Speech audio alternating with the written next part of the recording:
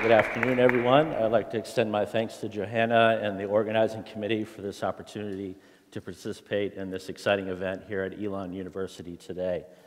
During the course of the discussion today, I'd like to walk you on a journey from the beginning of what showed up as a mysterious illness in otherwise healthy young men in 1981 through the discovery of the HIV virus that causes the disease we call AIDS, and some advances that have happened in the ability to treat the infection and that have changed the course of the epidemic globally as well as on the individual level. So, is HIV still an issue? Yes, indeed it is. In fact, you'll see from this graphic from data from the World Health Organization that these are some of the most common infectious diseases that occur each year globally. And you'll notice that though millions of people are infected by HIV, malaria, or TB, or suffer severe illnesses with influenza on a seasonal flu outbreak, you'll notice the number of deaths in the millions, and HIV is the leading cause of infectious disease-related death globally to this day. If we dig a little deeper into the numbers around the HIV infection, you'll notice that more than 35 million people are currently living with HIV today globally. Every year, last year, in 2012, more than 2 million people were newly infected, and there were just over 1.5 million deaths attributed to the disease caused by HIV infection.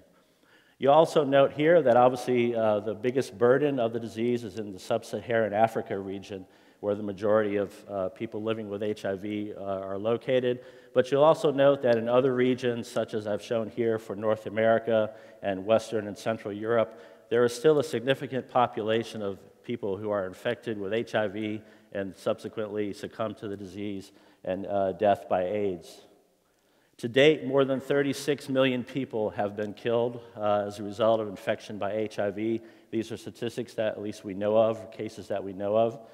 And one of the things we'll be talking a little more in detail about is how advances in the treatment of HIV disease have changed the trajectory of this type of data and this curve on a global level. But also, I will not be talking today about vaccines or HIV prevention methods or socio-political issues related to the treatment of the disease.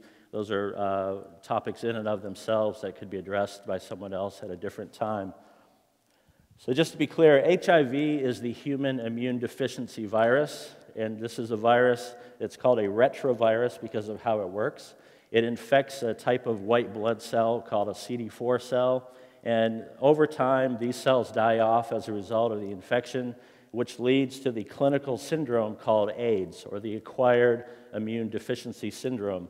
And this is really the final stage of disease as a result of the infection. So just a little background to help you understand conceptually what we're speaking of. So the red little virus here is HIV, and viruses can't grow on their own or replicate, so they have to infect a cell, and then they use the cell as their factory, if you will, to produce new viruses. So HIV infects a CD4 cell, there shown in the light yellow color, and then it becomes an HIV-infected cell, and the genomic material of HIV gets into the DNA of the cell, of the person's cell, and then that cell becomes a factory. Untreated, a cell can produce more than 10 billion viruses in a given day. So the cell produces viruses, the viruses spread throughout the system, other cells become infected, the infection spreads further, additional cells become infected, and to the point where cells are starting to die off. Now again, these cells are important cells in your immune system because their role is to be like the conductor of an orchestra or the general of an army, where they coordinate the immune response to different pathogens or even tumors. And as I mentioned early on in 1981, there were cases of otherwise healthy individuals that were showing up with these severe immune deficiencies that led to rapid death. Interestingly, the first point of innovation, if you will, showed up with the advent of the first drug to treat HIV infection called AZT. Now, AZT was initially evaluated for its ability to kill cancer cells in the test tube, but subsequently, scientists at GlaxoWellcome, located in Research Triangle Park, just down the road from here, those individuals identified that HIV in the test tube was able to stop HIV from growing. And then following clinical studies in the early 1980s, it led to FDA approval on March 19, 1987, as the first treatment to be used for HIV infection. From 1987 to 1996, 7 additional agents were approved. 4 of those worked by the same mechanism you'll see in the little black circles as AZT. But there are 3 other drugs that were approved but that worked by different mechanisms because scientists began to understand more of the differences in how the virus grew and how they could target the different steps of how the virus worked. It became obvious that no one drug alone was going to be able to control the virus because the virus develops resistance very quickly. What resistance means is that the virus changes or it mutates in such a way that it can still grow in the presence of the drugs that are there and that the patient is taking. So interestingly, by 1996, there was an observation that if you combined 3 drugs together in a regimen as combination therapy, you could slow the growth of the virus, help restore immune function, and change the course of the clinical disease. These are data from the EuroCETA cohort that are representative of the dramatic changes that occurred here in the mid-1990s, and this was published in the Lancet Journal, and this is an adaptation of data that are presented in that presentation. You'll note that as the percentage of patients in the purple began to increase on time of those people receiving this combination therapy, which typically now we use the term highly active antiretroviral therapy, meaning highly active, it's very potent, antiretroviral, it's fighting HIV, and of course therapy. And then you'll notice as the percentage of patients increased over time, especially to the middle of 1996 on combination therapy, the number of AIDS cases began to decline dramatically, as well as it did the number of deaths due to the disease. I'm a PhD, not an MD, but my physician colleagues who have treated patients from the beginning of the epidemic could note the dramatic change in just even the situation in the hospital wards where people were dying daily to the point where they were empty beds in the hospitals. This was a dramatic change in the face of the epidemic. Since then, several other compounds have been approved as new treatments for the treatment of HIV infection, including, again, additional classes or different mechanisms as to how the drugs work to stop the virus. And this also includes to other advances in this field where 2 to 3 drugs were combined into the same pill, so it reduces the number of pills a patient would have to take every day. It also made the ability to create other options for combinations should the patient develop resistance or should the patient have tolerability issues with certain medications that they needed to change. So where are we headed today at this point in time? So as we mentioned, you could be taking several individual pills. We had advances to the point where you could take 1 pill or 2 pills that have the 3 drugs in combination. So one of the things that people are thinking about now is if you could initially control the virus with 3 drugs, for example, could you then back off down to 2 drugs? And then that way you reduce the number of drugs the person has to take, the time the drugs are in their body, and also make it perhaps a little bit financially more favorable for the patient and the healthcare system in this way. Early studies so far have shown that the current therapies that were evaluated were not robust enough to have the activity needed to protect the patients and to control the virus. However, these strategies are currently being explored in clinical trials, looking with some of the newer agents that have more potency and better tolerability. So keep in mind, HIV therapy is a daily treatment every day. Religiously, the patient has to take their therapy. Otherwise, the virus will develop resistance, and the virus will reemerge, and then you have to change treatment, or you could have progression in disease. So what are some other ways that people are looking at right now to possibly change the way that therapy is administered, and that way to help change the course of disease? So you could have, again, single tablets or a single pill with multiple drugs or a combination of pills. But what if you could change it to such a way that a person could take an injectable formulation or maybe a patch in such a way that maybe once a month or once every 3 months or even if it was once a week, they could take their medicines less frequently. Just think every day when the patient has to take their medicine, it's a reminder of their HIV status. If you could change the frequency with which someone needs to take their therapy, it could change even sort of the psychological component of having to take the therapy every day.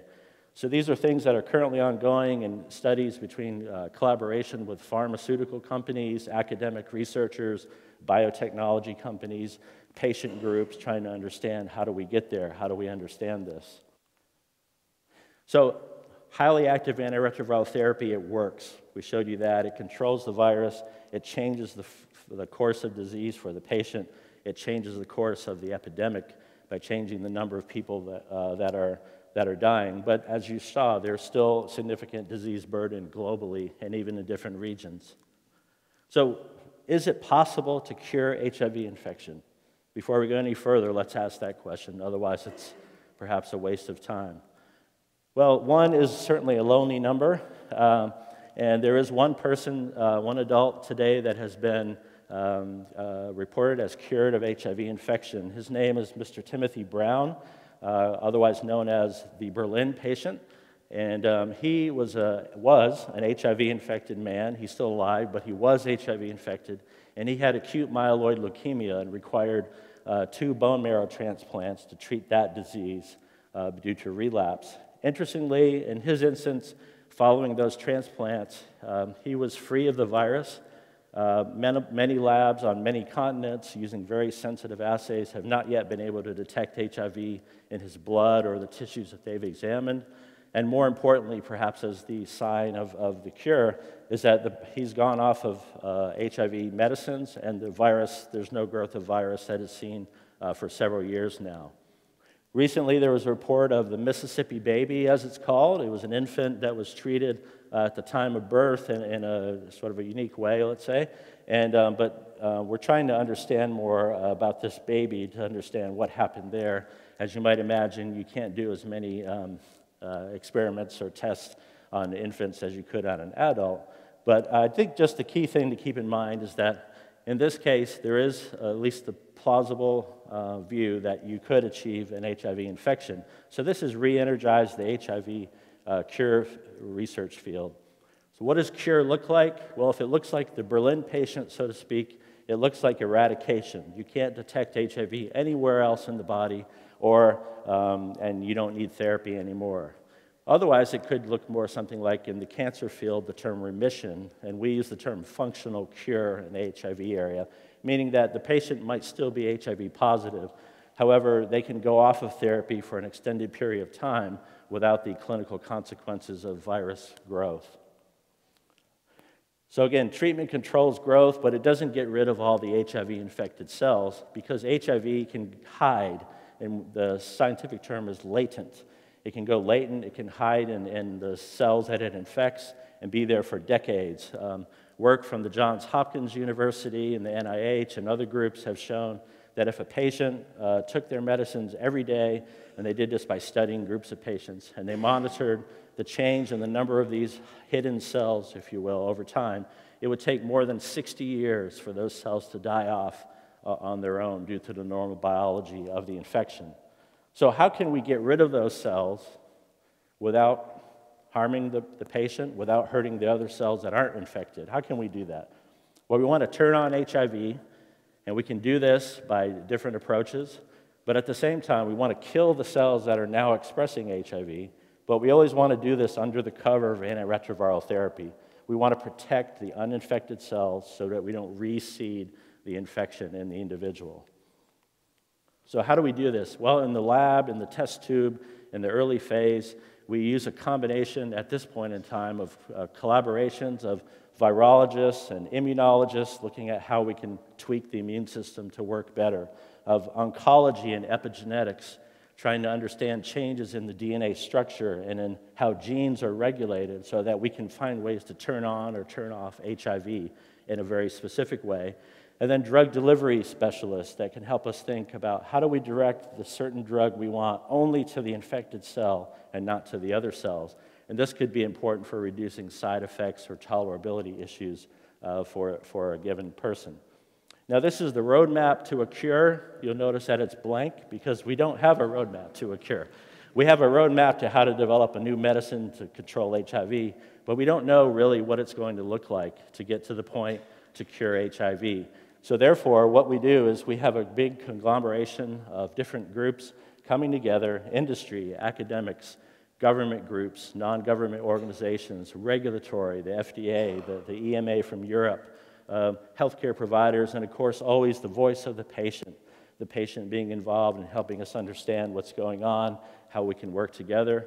And so there's three large initiatives that I would just highlight for you. One is the NIH has funded what's called the Martin Delaney Collaboratory, which was named after an AIDS activist that died in 2009. He was someone that really spearheaded the interest in this area. And three groups were awarded funding by the NIH. Both university and industry partners are required at each site, so there's multi-groups working together there. The International AIDS Society has a focus called Towards an HIV Cure, and they're working together with industry partners and the same groups of people, and I'm on one of those committees, and we meet several times a year to see how we can work better and work together to go forward. And then the HIV Forum for Collaborative Research coordinates the same types of meetings where we get together and we try to define more clearly what is the path to a cure for HIV. How do we study it in the clinic with new drugs and old drugs and drugs from different areas? So I leave you with the red ribbon. The red ribbon is a reminder. It's the ribbon for HIV and AIDS to raise awareness and support for those affected by the disease and living with the disease. In the course of this TEDx event today, in North America, 16 people will have become infected with HIV. 7 people will have died from the events of AIDS just in North America alone during the course of this time today. We need to advance the treatment so it's easier for patients to take the medicines and they can avoid the sequelae involved with resistance and other factors. We're trying to understand that cure is not a 4-letter word anymore, but we are trying to understand how do we get there, how do we work together, and partnerships, public and private groups, are essential to pulling this off. So with that, I thank you for your attention, and I just appreciate the chance to be here today. Thank you.